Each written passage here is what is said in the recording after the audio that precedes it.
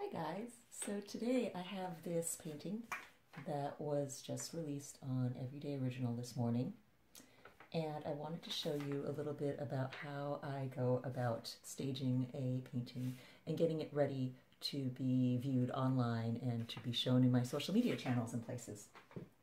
Because having the painting itself is one thing, but being able to reach an audience in a digital format is an entirely different thing. So once I have the painting, I stage it and I use elements that I can find outdoors. I go outside and find lots of plants and things, and I set up a nice photo where you can see the entirety of the piece within a setting. And of course I also have other photos in different formats. I have just the image itself, which is just the straight scan photo merge of the piece. And then I also usually try to take something at an angle where you can see the frame and all the details of it, because sometimes you don't really get to see how the frame is put together when you have it straight on, in a straight on angle like this. So those are the three types of images I try to take whenever I complete a piece and have it framed. There's that initial one with just the piece itself, straight on photo of the frame within a setting, and then an angled photo with the frame as well. So let's go outside and I'm going to show you what I look for when I'm thinking about elements that I could use for staging a piece like this. So one of the first important things to think about when you're planning on staging a painting, a piece, is to think about what your art is about. And for myself, for my work, much of it is inspired by nature, and so it feels natural to have a much more natural element around the piece when I am taking photos of it. Now, where can you get materials like that? For me, I don't really have a very large yard. I mean, this is it, what you see here.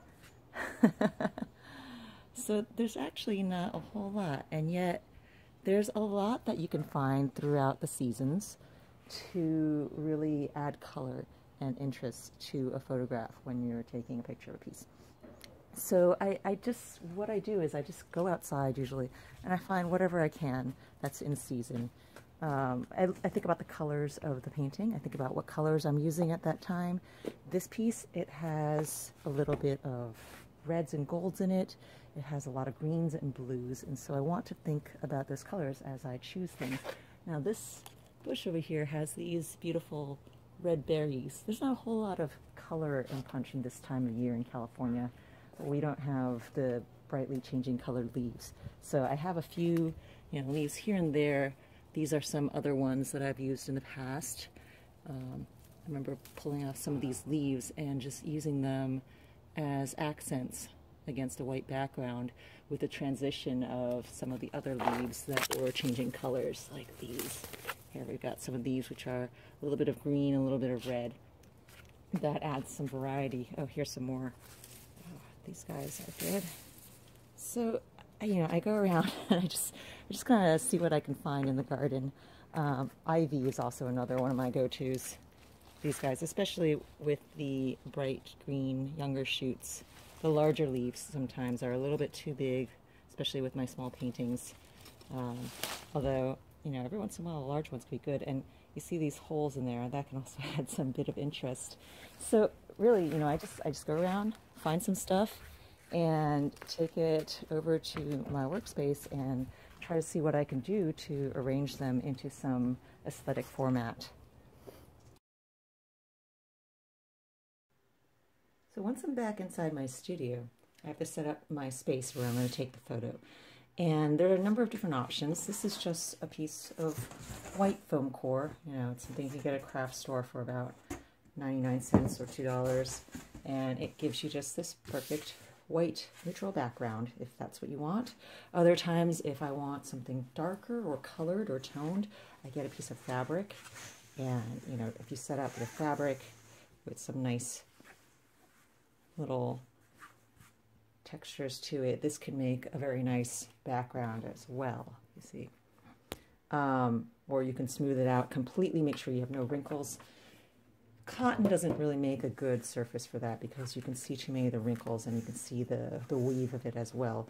But sometimes you can find some cheap pieces of other cloth. I do a lot of sewing, so I generally have a lot of that lying around. Other times I use my deck, which is this worn wood texture, and that's what I did for the Shadow Bunnies photo that I showed you initially. Now, any of these can work, just depends on the piece that you're using. For example, if I have this piece and I don't want to have any of those other types of distracting elements, I don't want a dark background on this because the frame already is dark and I wouldn't be able to see the frame itself if I did anything like that. And you know, these leaves make some excellent little bits of contrast to it, and it goes so well with the hummingbird itself because the hummingbird is this reddish green color, and then having these little bits of leaves really brings out the tones. So I can set things up like that. I don't know if this might be too large for this piece. And then you have to think about what the frame is that you're going to be taking the picture in. Now what you're seeing is the entirety of my space here right now, but when I take this photo, perhaps I'm going to be doing it at an angle like this, or straight on, or cropping in close, or doing it larger. All of these are various elements to take in mind. I also have pieces of driftwood that I've collected over the years.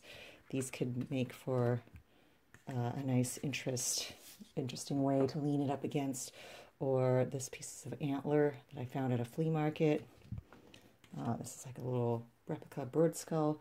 Of course, you can also use your tools, your materials for how you created the piece. So this is another favorite of mine, to be using my palettes, you know, my watercolor palettes here.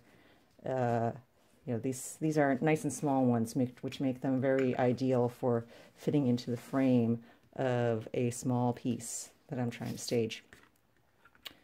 When I have my large palettes, for example, these, you know, this isn't going to work so well with such a small piece because it's going to be taking up too much of the frame. It's going to be too distracting.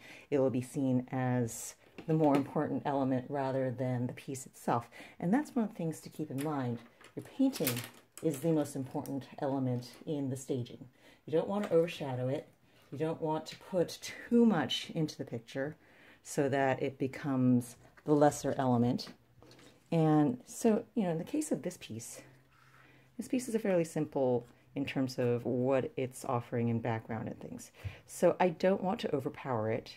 I want to make sure that the piece is the star of the show. So perhaps in this case, I would limit things to simply a paintbrush, perhaps along the bottom edge, aligning it right there, and perhaps this along the top edge, and maybe this coming in over the side, and a couple of these little leaves on this side as well.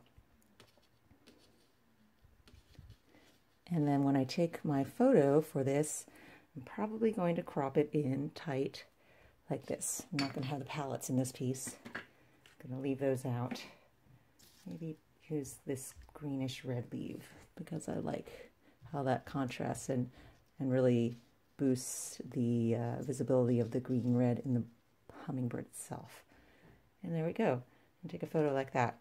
Now, as I said, a lot of natural elements work really well for my paintings because of my subject matter and because of what I am depicting. It might not be the best way to portray your own art, but think about what's in your piece and the colors and what's around you and what would serve to make your paintings the star of the photo.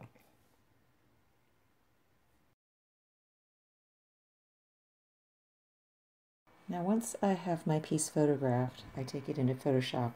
And for this section here, I'm going to give you a view of my screen capture.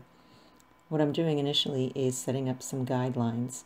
These are not part of the image, these are just for the purpose of straightening things out. You can see my frame is not quite squared up, doesn't really line up with those edges that I've drawn out with the guidelines.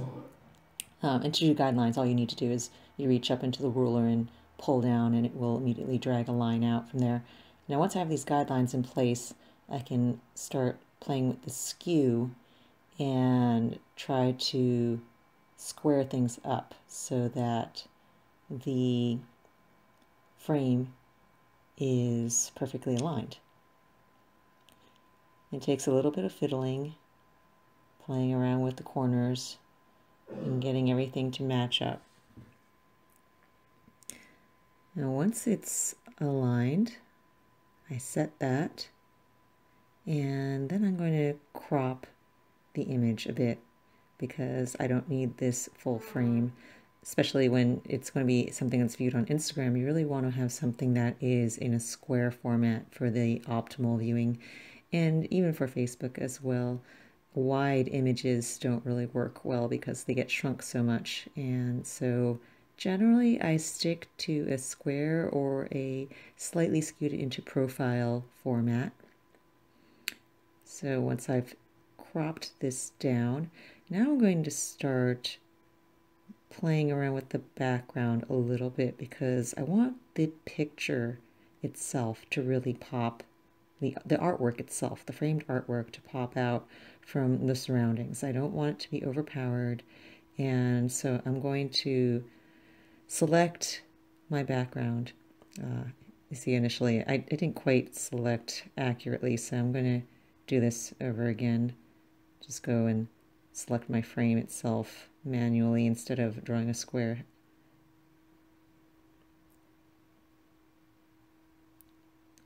So this is just to select out my mask and get around that little berry that's hanging out in front of the frame, because that's part of the background as well in a way.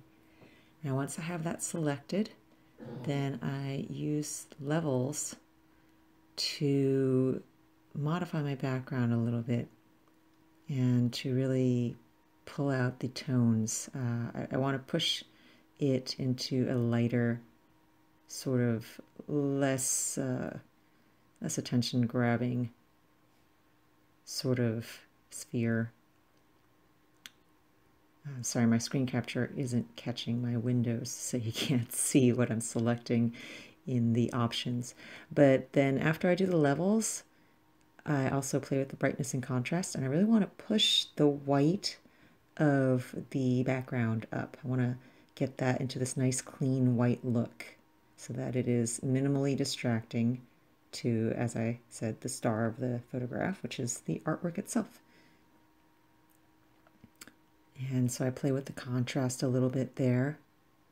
And once I have it all white, then there's my finished piece. It's all set to be pushed out into social media. I'm going to crop it down a little tiny bit more so it's a nice tight photo. That way you get to see more of the artwork and less of the surroundings. And there we go.